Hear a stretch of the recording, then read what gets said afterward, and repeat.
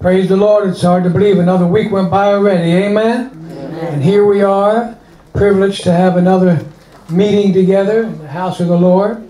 And today I title this sermon, as we welcome all our guests by way of internet, to the family of God. Amen? I title this, Are You Ready? Amen. Are you ready? You already know where I'm going, aren't you? Are you there yet? Another way to put it, are you there yet? Because some people are ready, some people aren't ready to meet the Lord. Some people are on their way, and they hopefully they'll make it, amen, before He comes.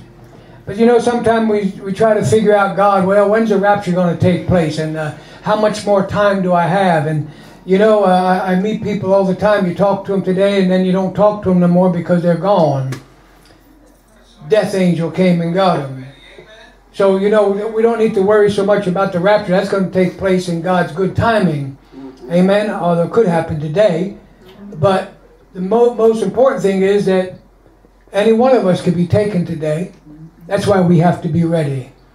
That's why we have to make sure we're there already. Not trying to get there. You talk to people, are you saved? Well, I hope so. You know they're not saved. Are you saved? I think I am. You know they're not saved. Because when you know when you're saved. Amen? You would say humbly, yes, I know the Lord. I love Him. He's my Savior. You know, we'd have a testimony. So don't take for granted because people come to church that they're saved or even saved right. Amen? There's only one way to get saved, and that's the right way. Some people get religious. Some people are going to be sitting and being left behind. And they've been in church for years. Think about it. They've been in church for years. But their heart somehow got cold or indifferent. Or they backslid. That's why the Bible talks, we're going to look at Scripture today about that. That God said He's married to the backslider. So that means people can backslide. Hello? Amen. People can backslide. You know, during the circumstances of life, attacks of the enemy. But that has to be one of the most saddest things in this side of heaven, is to once to know and taste of the good things of God Almighty and then backslide and be left behind. How horrible. What would they say when they meet the King? You used to be my Lord. You used to be my Savior. I loved you. I paid my tithes. I went to church. I never missed a meeting. And then something happened on the inside and my heart got cold, Lord. I mean, I still went to church, but I was there in my body, but my heart wasn't there, Lord. Oh, man. It reminds me of the scripture in the book of Acts where Paul was talking to one of the kings. And after Paul preached the message, and the king says, Paul, thou hast almost persuaded me to be a Christian. Almost don't get it. Can you imagine missing heaven by that much? You might as well miss it by eternity. You missed it by eternity. Almost. Almost you persuaded me. It was so good. Oh, that word was so good. It was right on. But I ain't quite ready yet. I don't want to really surrender everything yet. I mean, I'm living among these heathens here and I'm king. Why would I give all that up for this God you're talking about that I can't even see? See, that's why it takes faith to even be saved.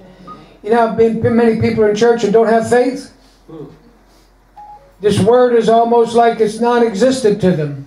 But they hear it, but it goes in one ear and out the other. It never sinks down into their heart. You know how many people sit in the pew week after week, don't have the faith to believe that they can be saved or healed or delivered? That is for someone else. But I got news for you. It's for whosoever will. Amen. For whosoever. God is not respecter of person. He's just looking for somebody that's serious about Him. And their commitment to Him. That's what the Lord is looking for. Amen? Amen. Now if you have your Bibles, let's turn over to Matthew chapter 24. Do a little reading today. Chapter 24, starting with verse 36, and we'll go to verse 42. Amen. But of that day and hour, talking about the Lord's return, knoweth no man, no, not even the angels of heaven, but my Father only. Now we know over the past, and not just a few years ago, there was a man who was very popular. I won't mention names, I don't like to do that, but he was very popular on radio, and he owned radio stations all over the country and overseas, and but he abused the word, he misused the word, and he got people to actually believe in a date that Jesus was coming back not too long ago. And they put signs out, you might have seen them, signs all over the place, all over the country. There's a certain date that Jesus, it was May something, that Jesus is going to return. The rapture is going to take place. And people were asking me, Christians were asking, could this be? Could this be? I said, man, if you knew the Bible, you know it can't be. No man knows the day or the hour. We just read it. Not even Jesus, only the Father. And all of a sudden, you know, people were starting to believe that. Until the day came and went, and they were still here. No man knows the day or the hour. But now let's, you know, he also tells us about signs of the times. You might not know the day or the hour, but he'll give you the signs of the time, the seasons. And can I give you a little secret? This is the season. This is the time. Hallelujah. You're living in it. Glory be to God. It could be any time now. Verse 37. But as in the days of Noah, here's a hint. As in the days of Noah were, so shall also the coming of the Son of Man be. For as in the days of Noah, that were before the flood, they were eating and drinking, marrying and giving in marriage, until the day that Noah, that's his nickname, entered into the ark. And that's just how it's going to be when the rapture takes place. Eating, drinking, marrying, giving in marriage, doing everything we do, going to work, you know, running your errands, doing all these kind of things. And then they didn't even realize it. They didn't believe his preaching. Noah's preaching, a preacher of righteousness, the Bible called him. And they didn't believe it. They wouldn't receive it. They rejected it, although they heard it. You see, but isn't it interesting how the Lord mentions this particular scripture way back from the beginning to now, that he said, as it was in the days of Noah, so shall it be in the end days. And we're there. We're there. Eating, drinking, marrying, giving in marriage, violence, homosexuality, same-sex marriage, all the abortion, and the list goes on. Shame on this country. Shame on it. Hallelujah. Maybe that'll change after a while, huh? If not now, when Jesus comes back, when he rules with a rod of iron, and all his enemies become his footstool. Can I get a witness? Amen. Verse 39, and know until the flood, they didn't know until the flood came and took them all away. So shall also the coming of the Son of Man be. Came and took them all away. Killed them all. Except for Noah and his family. 8 souls, the Bible says, were saved. That was it. Out of all those millions of people. Can you imagine that? And that's how it's going to be in the rapture. There's billions of people on the earth, but only millions will probably be taken away. How sad. Verse 40. Then shall, listen to this carefully, because this is right here, right now. I'll just hope it ain't your house. And then shall be 2 in the field. And the one shall be taken and the other left behind. 2 of them. In other words, you're going to be working side by side with a Christian or a non-Christian. Hopefully you're the Christian and you're working with a non-Christian, or you're visiting a non-Christian, you're talking to a non-Christian, or you're witnessing to a non-Christian. They don't believe it. They won't receive it. And the rapture takes place. They're left behind. You're gone in a twinkling, in a moment, in a twinkling of an eye. 2 will be in the field, the Bible says. 1 will be taken, 1 will be left. That's what it's talking about. 2 will be in the bed. Come on. Other scripture says 2 will be in the bed.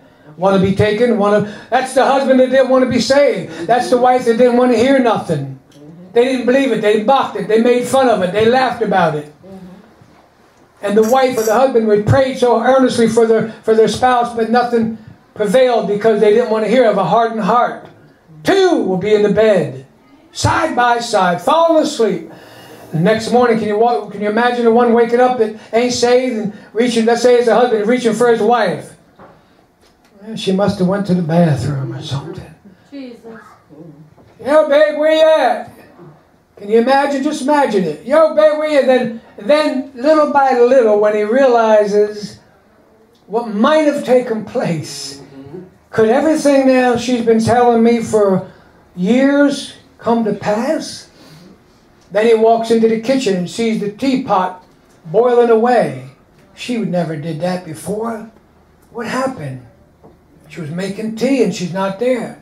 She must be in the bathroom. Maybe she forgot. Knocks on the door, opens the door. She's not there. Goes in the other room, checks everything out. Not there. And he turns the TV on and he sees this news flash. Millions missing.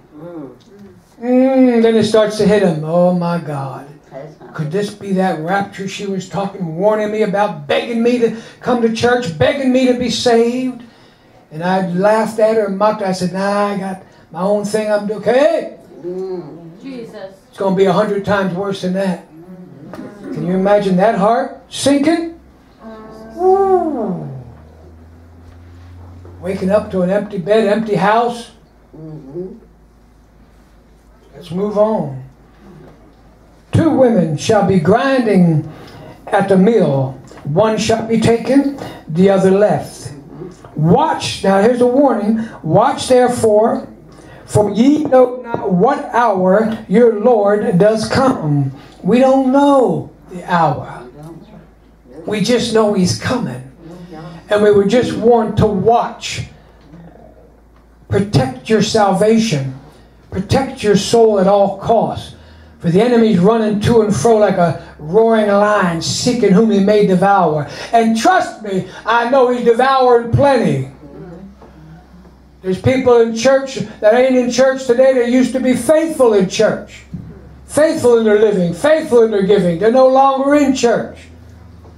The Bible says that the love of many hearts will grow wax cold. And in the last days, many shall depart from the faith. Don't be one of them. Watch therefore, for you know not what hour the Lord cometh. But know this, that if the goodman of the house, amen, knew what watch the thief, that's the devil, would come, and what would he be watchful, and would not have suffered his house to be broken up.